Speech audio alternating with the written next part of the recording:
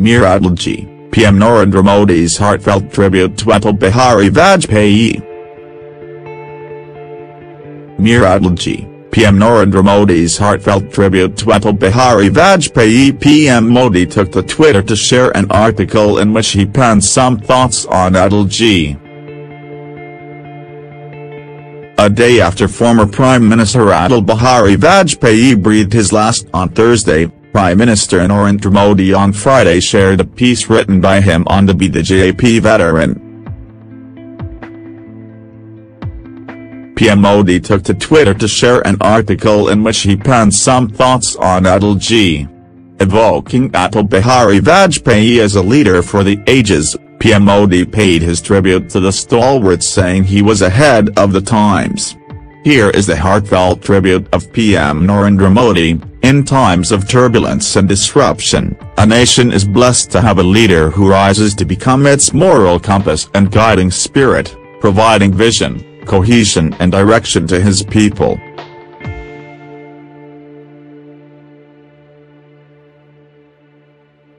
And, in such a moment at the turn of the century, India found one in Atal Bihari Vajpayee, who was gifted in spirit, heart and mind. For those of us who knew him, he was, first, the rarest of human beings, who touched and inspired everyone he met. He was compassionate to the core, generous in spirit, warm beyond measure and kind to a fault. He was deeply respectful of others and gifted with the rare sense of humor that he often turned upon himself. Orator without parallel, he could switch from disarming humor to a lofty vision with ease, with the rare ability to connect with people naturally, to stir them to self-belief and to a higher cause. Sharply perceptive, he could summarize the most complex issues and discussions in a single sentence or question. Born into a family of modest means and high ideals, he hailed from a small town in MP. His youth was defined by academic excellence and quest for public service during the gathering momentum of freedom struggle. Starting as an ordinary carrier in the Janus Sangh, he organized the only truly national-level party to be formed, Independent India BJP, and helmed its organization work after the passing away of Sri Sama Prasad Mukherjee and Pandit Deen Dayal Upadhyaya. Through the 4 decades of leadership in Parliament, the struggle against emergency, who can forget that memorable rally in Delhi's Ramlala Maidan when his speech became the roar of the nation, the clarity to represent his party with passion but to always speak for the nation. He defined the spirit of democracy in India.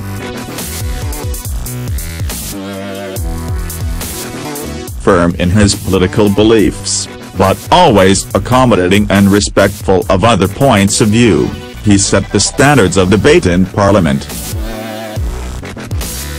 In his simplicity and integrity, in his dignity and empathy, and a sense of personal non-attachment to the office, he became an inspiration for a nation of youth. He rescued the economy from the morass of the mid-1990s, when political instability at home and an uncertain global environment had threatened to derail a still incipient economic reforms process. He sowed the seeds of much of the economic success that we have experienced over the past 2 decades. For him, growth was a means to empower the weakest and mainstream the marginalized. It's that vision that continues to drive our government's policy. It was Atalji who prepared the foundations of an India that is ready to take on the mantle of global leadership in the 21st century.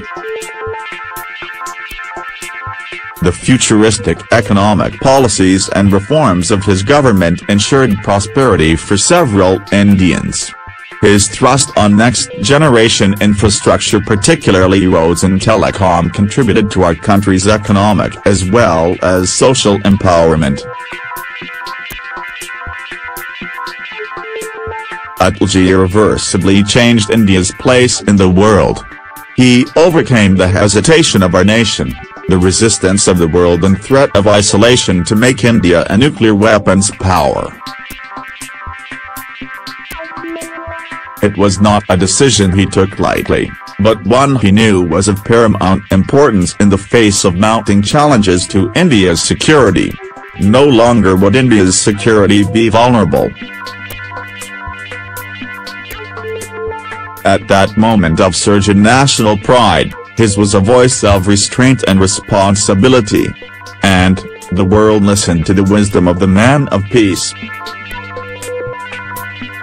Equally important, he then brought to bear his extraordinary understanding of world affairs and formidable diplomatic skills to gain global acceptance of new realities.